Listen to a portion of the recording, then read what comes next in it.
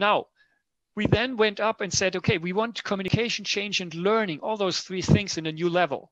So we have those three levels where we said, well, informing doesn't really change anyone. We talk about behavior change and transformation, not just about informing someone, hey, this is different now.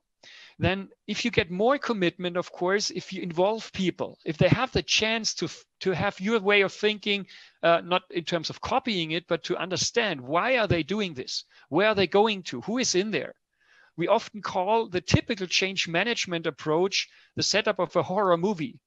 Yeah, everything's dark, and sometimes you hear something, sometimes you see someone popping up, and it is a horror movie. And what we try to do here is we turn on the light.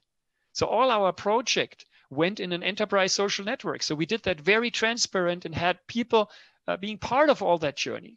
And if you achieve that in the third level, and that's to activate people, if you want behavior change, it's not enough to inform or to say, well, have a little finger on the steering wheel, but really activate people, let them create the learning content.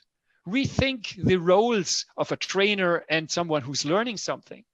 Let's make them the trainers, or let's create a sharing culture. And if you have tools that support that you have valid content which is approved, and you have also the dynamic content, then you will gain from the structured approach, and you will gain from the network approach.